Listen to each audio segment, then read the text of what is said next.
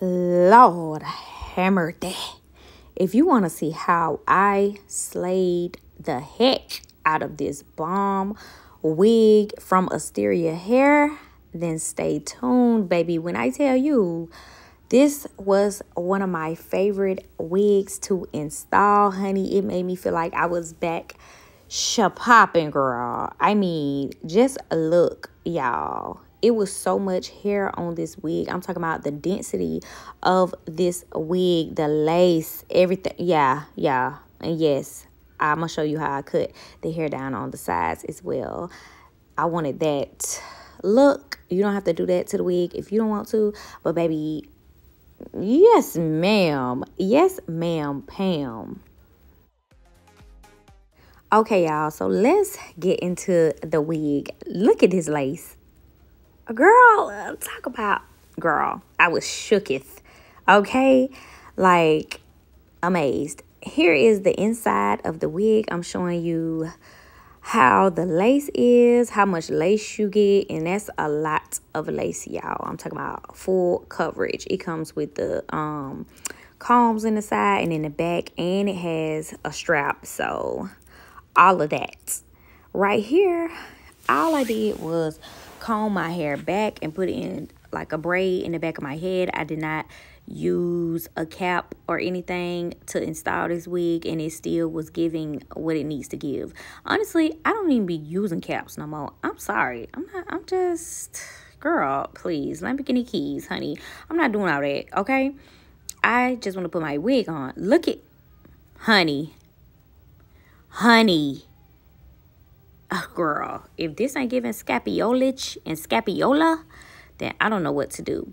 Okay, I went ahead and did the front, like just the front, glued that down in the front, y'all, because it's just easier for me when I do that middle part first, and then I do the sides, because, girl, who got the time? I need something to be holding on. You see that? Yeah, holding on. And the lace glue I'm using is my hairstylist Keisha Monet. I'll put her stuff down below too, but I'm using her hair glue, and y'all, I only did one layer because I don't be keeping my wigs on that long, but I regretted just doing one layer after I wore this wig, because it was just so bomb that, baby, I just want this to be just my real whimsical hair, honey. It's so much hair. If you like big hair, baby, this hair is gonna be for you. But anyway, let me get back to what I got going on. As you can see, I'm just putting a layer of glue down so it can get tacky. That's about it. And now I'm going to, now that it's tacky, I'm just gonna lay the lace down, y'all. When I tell you, this lace was so easy to melt into the skin, girl. I mean, y'all, wig don't owe me not a darn thing. Nada. Nothing. Okay? It just, y'all, and I ended up cutting the flap on the side. But let me just show you. Girl, hello. Anyway, y'all, I'm gonna go ahead and glue this side down as well. So, yeah, I already put the glue. It got tacky and clear. I wait till the glue gets tacky and clear, and then I just press it into the skin. It's pretty self-explanatory and pretty ghetto how I do it. But when you're doing your own hair, girl, you do what you want to do. Baby, you're not wearing a wig, okay? It's on my head. So don't tell me what to do. I'm just telling you what I did on my head, and I'm not complaining about it. My niece was in there, so I was talking to her and carrying on the phone, and other people's business, had to get the tea. But yeah, so I had a lot going on. But as you can see, the little spots that need glue, you know, I do the big part first, and then I go in and just do a little, you know, here and there where you see how that's lifting the little edges. I just go up in there and put little, you know, a little glue where those spots are, honey.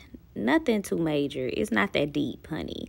It's gonna look good in the end. I'm not even concerned.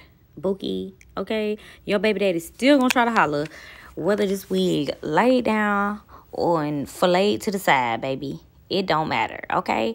And y'all, I did not put any makeup on the lace.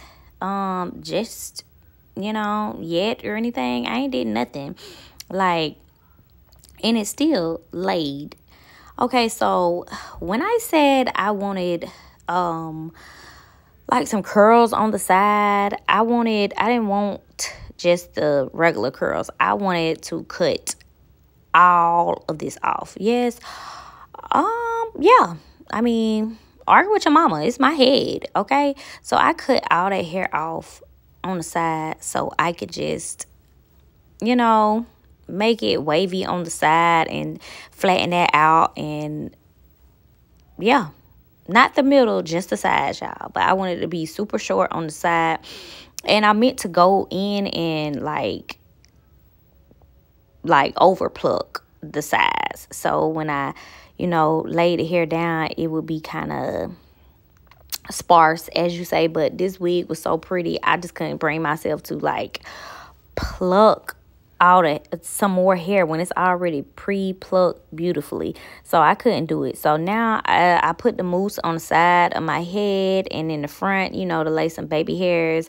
And I'm just gonna tie it up and let it dry, y'all. And then it's gonna just lay how I need it to lay, honey. Okay, so this is when I wet the hair. Y'all, look at these curls, popping, honey. And the hair wasn't tangling up or doing no crazy stuff when I wet the hair. All I used was conditioner and water on this hair, y'all. And well, leave-in conditioner for curly hair, but in water, that's it, baby. And you're gonna see how this hair dried down and was so pretty in the end. But y'all, ate up. And here is the finished product, y'all. This is the hair dry. Oh my goodness. And I didn't even comb through the hair or nothing when I finished the hair. Like, all I did was spray the hair with water and leave-in conditioner. And I didn't comb through the hair, nothing. It didn't mat up in the back, nothing. I just let it air dry, and baby, the curls was popping. I feel like if I would have combed all the way through this hair instead of just spraying it over, like, the curls would have been like spiraling, baby. Oh my goodness. Yes, baby. Yes, I do recommend this wig.